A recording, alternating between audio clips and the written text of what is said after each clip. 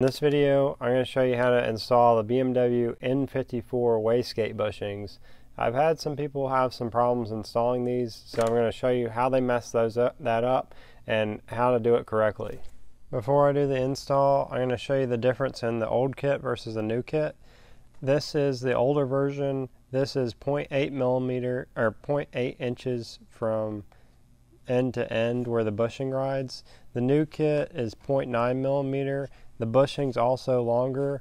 The difference is that this area is machined down farther and then the bushing is longer. The purpose of that is to give more surface area so that the wastegate arms will last longer than the original. These are also stainless steel just like the factory parts. Also welded up the spacer and the area where the flap connects on the new models so that these will not have any problem separating. I'll go ahead and show you how to install the bushing so you don't mess this up. I will post a link in the description box of the new kit where you can purchase that. If you don't see it there, because I'm not going to list it within the next 12 hours, if you don't see it there, you can always email us at turbolabamerica@gmail.com. Here you can see the difference in the measurement between the two bushings. The new one is on the bottom and the old version is on the top.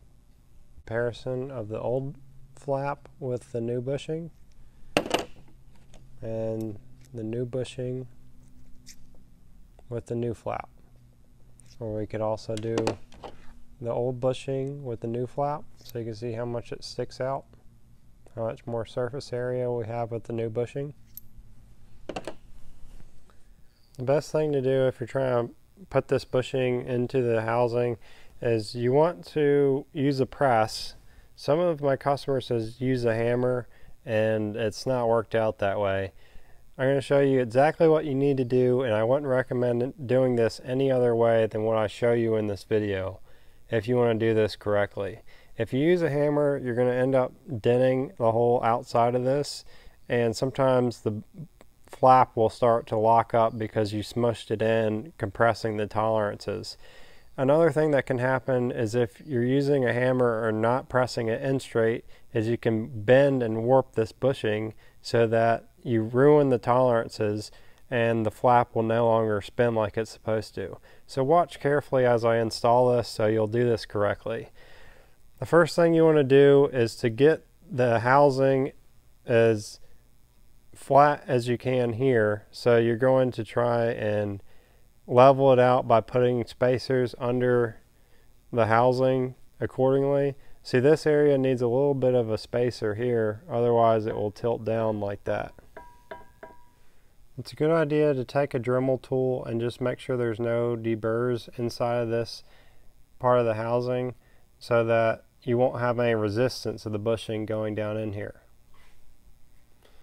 Usually I drill out this pin. One of my employees did not do that, but sometimes you could still get the bushing out without removing that pin.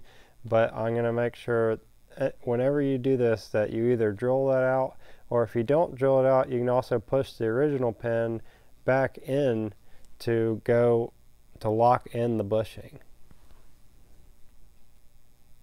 The key to getting this in correctly straight so that you don't bend the bushing is you want to first start to press it down by hand, and I usually go for the corners. So you'll do it in back corner, front corner, left corner, right corner. The purpose of that is so you align the bushing into the housing. Otherwise, if you don't do that and you have any type of resistance, then the bushing is going to bend and it's going to cause you problems. The way that I tell whether or not this is in there straight or not is I operate the jack by hand. If you're having so much resistance that you can't operate it by hand and need to have a lever, then it's binding up here and you need to hit on, or you need to shift the part onto one of the corners to realign the bushing because it's not going in there straight. So I pressed it down a little bit. You see it's not really in there straight, so we're going to shift the housing to the left to compress on this side to make sure that we compensate for it being too far in on this side. which will prevent the bushing from getting bent in the installation. I simply shifted it over.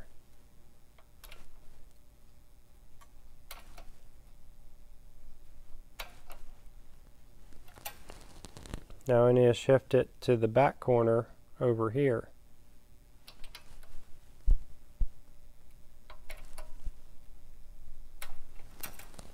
Now we're going to go to this side.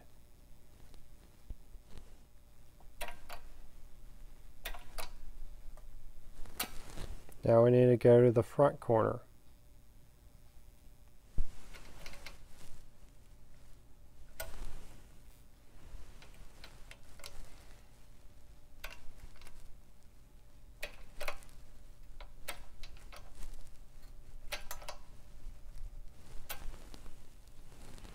Now we're going to go to the back corner again.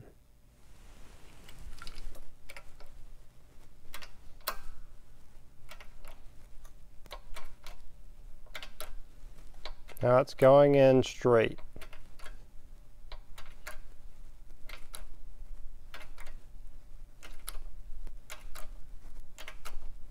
Notice how it's not making any squeaking noises. If it's making any squeaking noises, you're bending the bushing.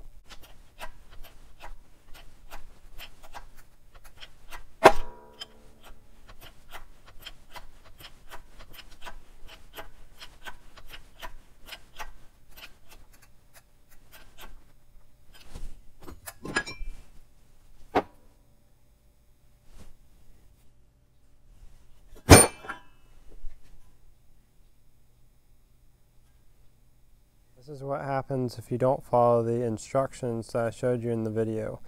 This bushing is bent at the bottom. You can see where it got pinched. I'll show you what it looks like when you try to put this on. It gets stuck at the bottom. This is what it should look like. Should go on perfectly fine. Here's our housing that we did the install on. You always want to go back and check it. We're just going to check the flap, spin it around, make sure there's no problems with it. I'll go ahead and weld this up and show you what it looks like. Make sure you mark this before you remove the flap so that you put it back in the original position. The rear housing is a lot easier than the front one, because you have a lot better points that you can hold the housing on, or hold the housing flat on the press. The other one, this is a custom fixture that we have made. So this lays down and this area is cut out so that the back, this area of the housing can sit down, and this piece of wood contacts here and here but misses this area so that it doesn't have any problems with tilt when you go to press it down.